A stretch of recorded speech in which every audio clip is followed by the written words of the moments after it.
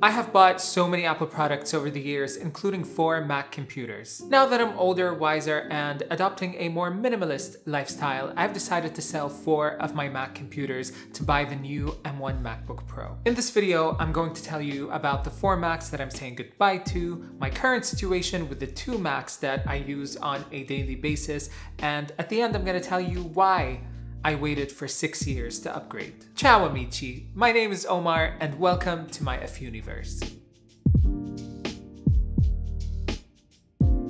Until the M1 Macs came along, there wasn't one Mac computer that was everything that I needed it and wanted it to be. My main machine that I've been using for the past 6 years is my 2015 15-inch MacBook Pro. I love this computer and it served me well. It's still in great shape and works perfectly today. It did everything that I needed it to, from web browsing to photo and video editing. And I love the many I/O options that we got. The issues that I had with this MacBook is that it's a little too big and too heavy for me to carry around. The battery life is terrible if I'm doing anything taxing like video editing. When the fans kick in, they get so loud. And I'm probably one of the very few people with this opinion, but I can't stand the MagSafe chargers. They're a pain to carry around. There are lots of rumors about MagSafe returning to the MacBooks, but I don't think I'd mind them today given how good the battery life is on these M1 Macs, but more on that later. My other main computer that I absolutely adore is my 2016 12-inch MacBook with Intel's M5 chip, 8 gigs of RAM, and 512 gigs of storage. I bought this MacBook when I was traveling a lot for work and was tired of lugging around the heavy and very big Windows laptop that work gave me. I've been using my MacBook for the past 5 years and I absolutely love that it's fanless, just like the new M1 MacBook Air. It's compact and it turned out to be a lot more powerful than people made it out to be on YouTube. I was able to pretty much do everything on it. I was able to edit photos on Photoshop. I was able to create huge PowerPoint presentations, Word documents, Excel spreadsheets while taking calls on Teams. I was able to design websites on Squarespace.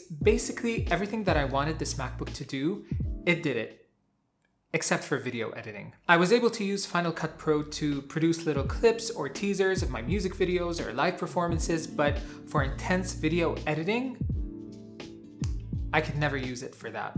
Also, I didn't hate the butterfly keyboard until the M button started acting funny. Sometimes I would get double and triple M's, and sometimes I would get no M's at all. Now, my name is Omar, so you can imagine why that was annoying. I didn't like that we only had one USB-C port, but I didn't mind because the form factor more than made up for that, and I have a dongle that's been working perfectly for the past 5 years. If you're enjoying this video so far, please make sure to give it a thumbs up, as that would really help my channel. The third Mac that I owned was a 2012 13-inch MacBook Pro with a dual-core Intel 5 processor, 4 gigs of RAM, and 512 gigs of storage. I bought this MacBook Pro in early 2015 on a major discount solely for the FireWire port to connect my MacBook Pro to audio mixers at live shows and be able to record individual instrument tracks.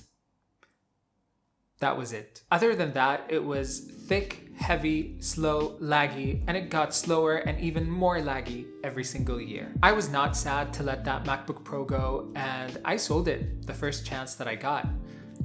That's why it didn't make an appearance in this video. But I do have the box.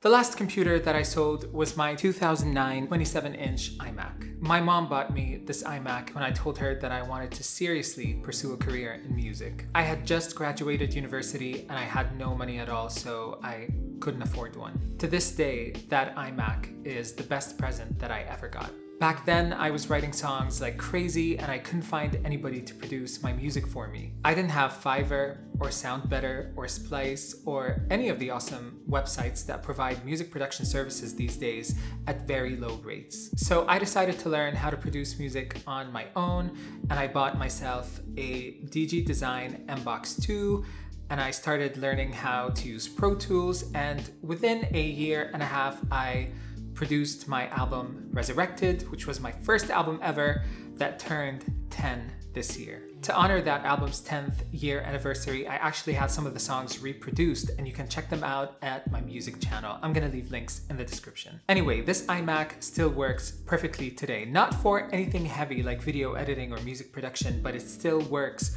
for web browsing, for creating small documents. It's insane that it still works. That's a testament to, you know, how long Apple's products last. But the thing is, I just don't need this iMac anymore, and I hardly ever use it these days. So it just didn't make sense for me to keep it. But yeah, that iMac will always have a special place in my heart.